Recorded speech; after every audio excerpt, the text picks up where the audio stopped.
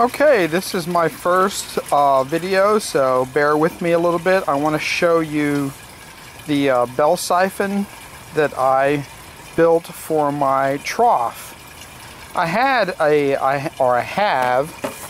4-foot wide, 11-foot long trough that I am using to grow leafy greens.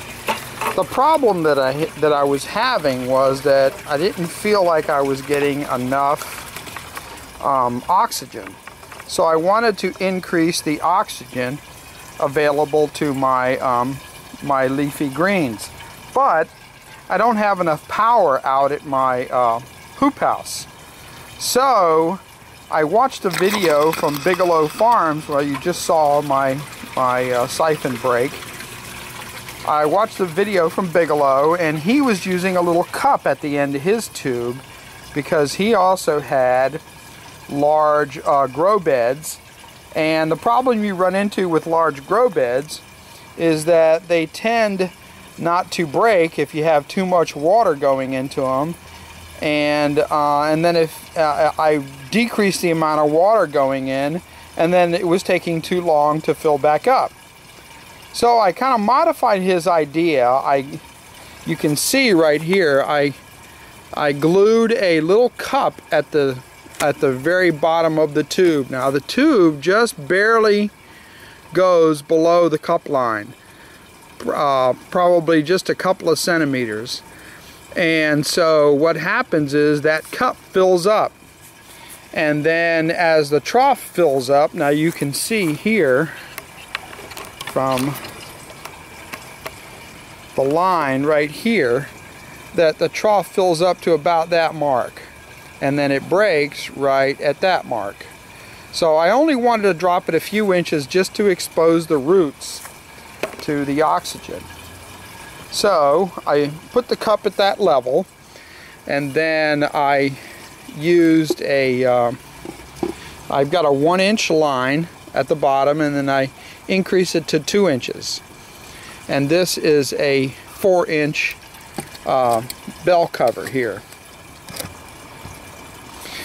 So what happens is the water fills up, comes in at the other end from my swirl filter, and it fills up, and then it creates a suction, and then it'll pull down. It'll fill up to about there. It'll pull down a few inches, and then as the water will just barely get below the cup line, and it keeps pulling water in through the tube, and it creates gives it enough of oxygen, enough air to break the siphon.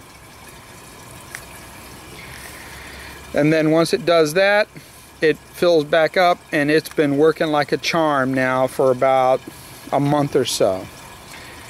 Now originally I had 2 lines, and getting the second one to work in conjunction with the first was a bit harder to do, but I was able to get it to work also. One of them was always breaking a little sooner than the other, and so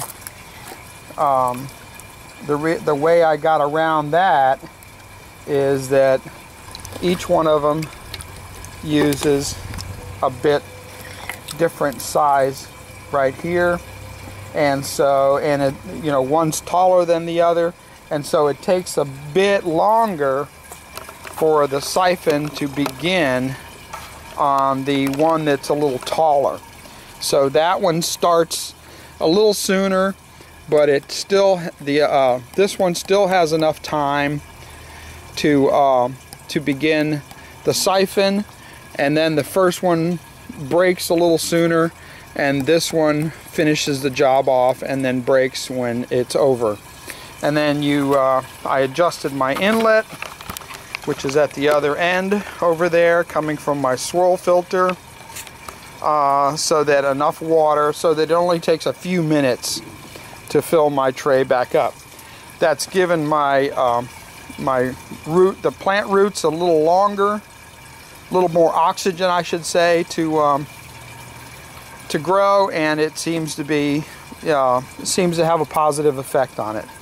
I've got my trays here just sitting up on a PVC stand, and that'll do it. As you can see, the roots seem to be doing okay. They get exposed to some air.